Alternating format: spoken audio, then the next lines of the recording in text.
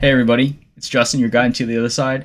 I know we've covered a lot of things related to Otherside, especially like the Otherside wiki, the gaming blog, Legends of the Mara, and a bunch of things related to how to play the game. And I really want to, come back to where everything started. Otherside wiki. Sorry, no, not Otherside wiki. Otherside.xyz. So this is where it all began. This is where everything is. And I think we can glean a couple of really fun insights if we take a look at the website again. So let's just go ahead and jump right in. There's a trailer here. You can go take a look at that. We enter the other side. I love this game mainly because it's the next generation part of gaming. Honestly, it's something new, novel, exciting.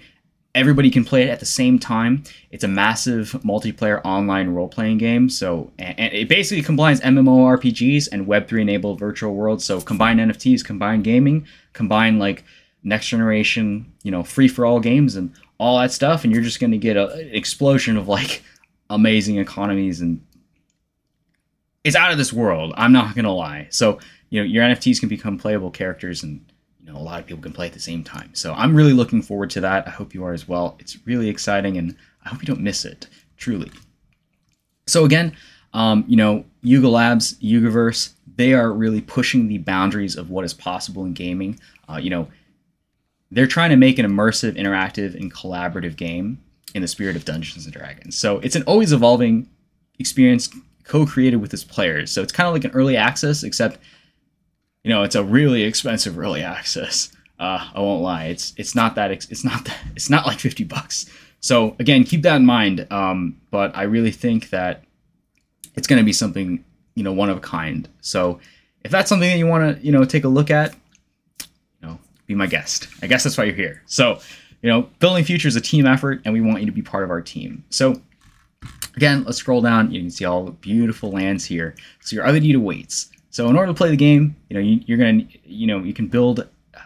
Okay, so to play with this, I'm just too excited for this. I'm gonna take a deep breath and just go through here slowly. So you can collect resources, create and play on it, and make yourself a home. And it'll be everything that you make of it. And other deed will be your key. So again, we can kind of see the distribution of other deeds, 10% bored apes, 20% mutant apes, so on and so forth. Biogenic swamp, chemical goo, all the sediment layers, and where everything is going. So pretty transparent here. Come as you are, so bring your own character. Other deeds for everybody. Basies, Macy's, Backsies, CryptoPunk holders. You're going to get 3D models, to play at game launch, as playable characters. And, we can kind of see everything that Yuga has accumulated. So this is kind of like the Yugaverse, Cool Cats, CryptoPunks, Backsies, Cryptodes, Meebits, World of Women, CryptoPunks, and all these are going to be interoperable inside of the other side. So really interesting stuff. So create for the other side. So if you like building your own stuff, this is a really interesting aspect because they've seen the game trend. Stuff that's built and owned by the game players is a critical way to get content inside your game without having to develop it yourself, because you're going to want to incentivize players to build their own experiences. So the ODK will allow creators to make things for the other side, and sell them in the game's marketplace. So not just characters, but outfits, tool structures, and even games itself.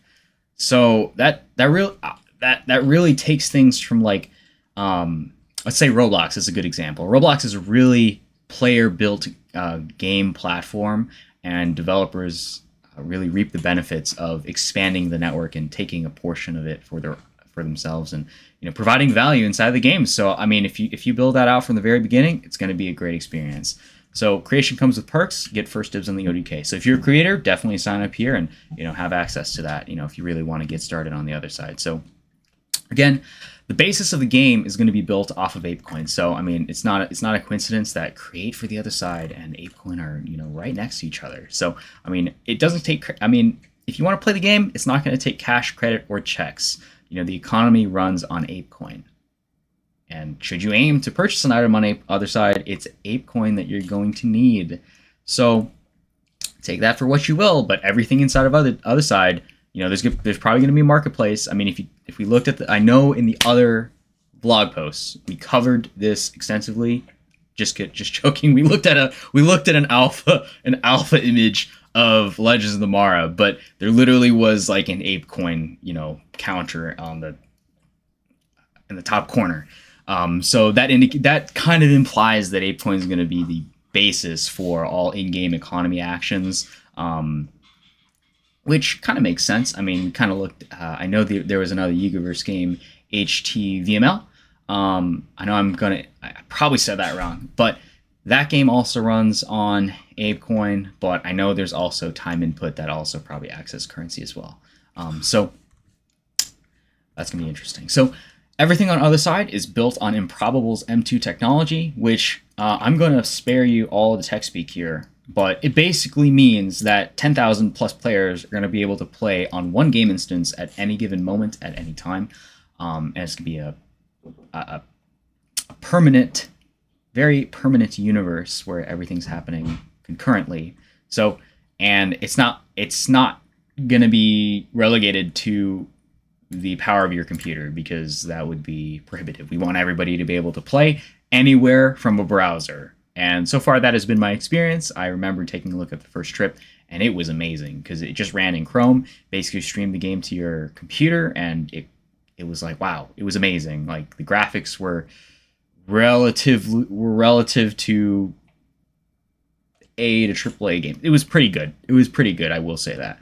But again, you know, a lot of players, you know, there's, I guess, in-game voice. There's also, anyways, besides the tech stuff, you know, we can go ahead and click the world. Again, you know, Stranger World, you can kind of go over, you know, all this kind of goes over the land, kind of goes over, it goes over the basic, you know, types of tiers and other. So basically this is kind of like, oh, there's 5 different kinds of biomes. There's tier 1 biomes, tier 2, tier 3, tier 4, tier 5. Obviously they grow in size as you know, get bigger lands, and they obviously cost more. But I'm going really fast over that because I'm assuming that a lot of people, I'm assuming you know a lot about Otherside here, pardon, but I'll get to more of it, you know, as we scroll down. But again, inside of Otherside, the natives will be the Kodas. So these are primal beings that have ushered us into Otherside. So we don't know why they're here or, you know, what their affinity to this land is, but you know, Kodas, I think they're about 4 or 5 ETH as of the time of this video, but I don't have a marketplace chart to look at right now, so maybe that's completely off. But again, what's a little bit more interesting in terms of gameplay is that there's 4 kinds of resources.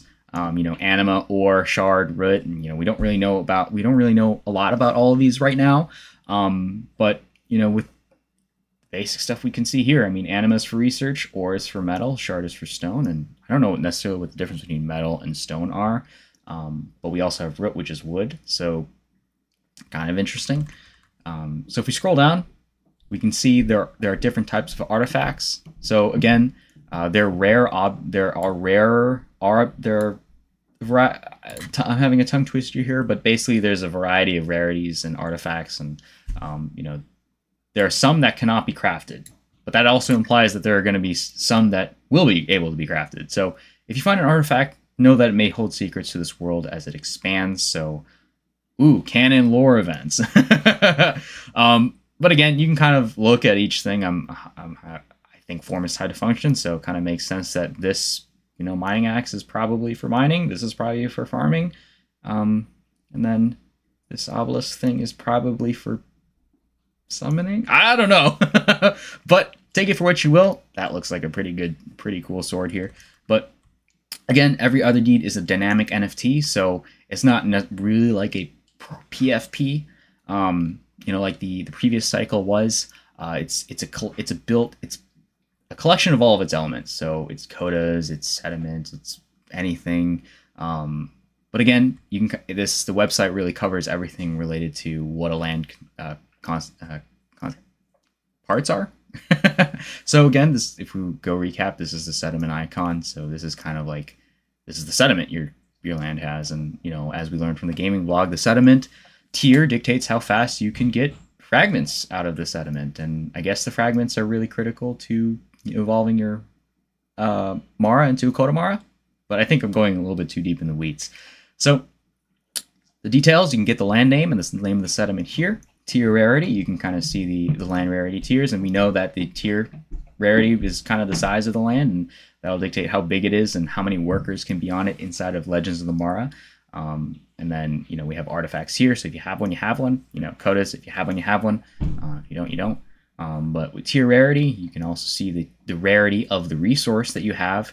So again, I know we weren't necessarily explicitly told what the tier rarity means.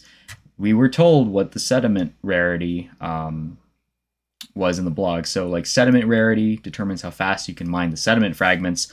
It would logically make sense that if the tier rarity of the resource dictates how fast your farmers in Legends of the Mara can farm the resource itself. So I would say the higher the resource tier, the faster you're going to be able to get it. So, you know, let's just keep going. You know, this is the key to the other side, so definitely have one if you want to play the game. But again, let's just go ahead and take a look at Explore. Again, briefly, the Explore tab is the entire galaxy archipelago of the other side. So if you just go ahead, just click right here, you can just kind of click, and it'll bring you to the center. This is the this is the Bored Ape Yacht Club. Everything's centered on this this club. So I mean, if you take a look, hey, this is Jan number 25. You can just kind of see everything about the land. But if you have one and you want to see where you're at, you can go to the search bar and just type in your number, and that'll bring you to your other deed.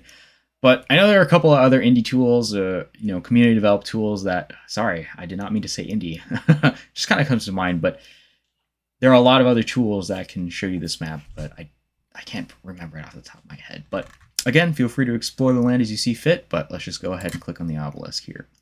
So this will bring you to the Voyager's Journey. So we've already had the first trip, so this is the first tech demo. I'm not sure if we necessarily covered the codex here.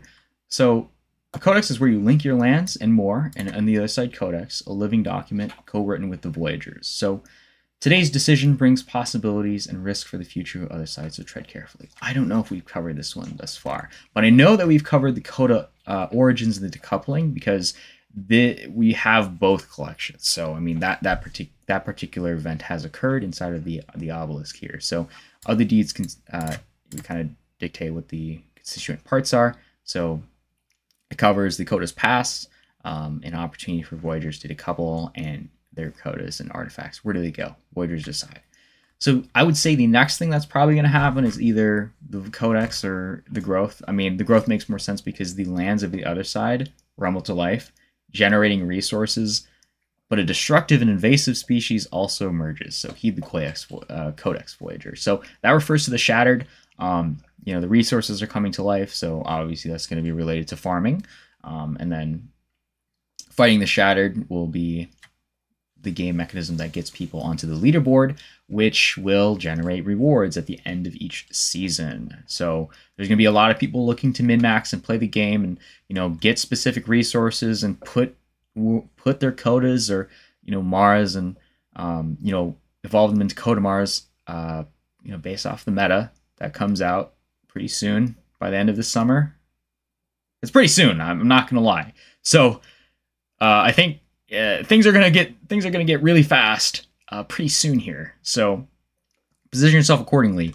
You know, if we scroll down, we can kind of take a look at the next step. So the Agora, Voyagers come together to buy, sell, barter, and trade. So this refers to the part where they kind of get the economy rolling. So it makes sense. It's logical. You know, you decouple the codas from their lands. You give every landowner a vessel, and you allow them to, you know, put them where they want, and, you know, participate in the first season of like competitive leaderboard rewards, and allows, and then you eventually add in the part where people collaborate, trade, do everything. And in the context of ApeCoin, it would make sense that all the rewards are tradable on market inside of the in-game marketplace, because I do also remember that when we went over the gaming blog in the pre-alpha of Legends of the Mara, there was a marketplace button, and there was also a ApeCoin indicator, very much similar to HTVML.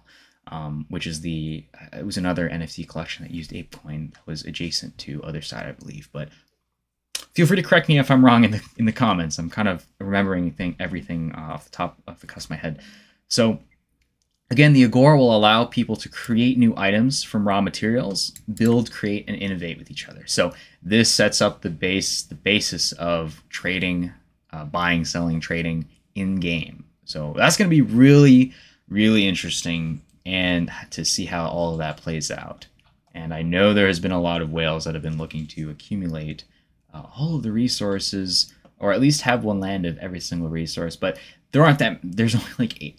I forgot what the club was, but anyways, that's besides the point. The next step here we have is the dream. So an impossible arcade machine emerges at the center of the biogenic swamp. So you're going to want to use your trip wisely and be rewarded. So it seems like after Marketplace, they have a huge community event coming. Excuse me. That seems pretty heavily implied. An arcade machine seems very gamified. Emerges at the center of the biogenic swamp. Seems like another event. Seems really exciting, in my opinion.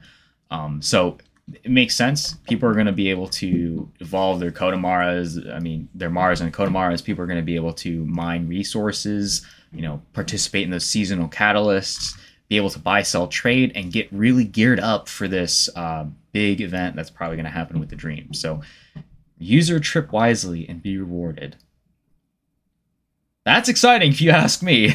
Exclusive rewards, don't mind if I do. I'm sure everybody loves exclusive rewards. I know that we saw that cosmetic item drop for Team Glacia when the second trip came around. So this is really exciting, especially if it's related to functionality and like exclusive stuff that comes in the game. So if we keep moving on, the choice is presents us a question: what lies beyond the other side? What creatures call it home, and are they friends or foes?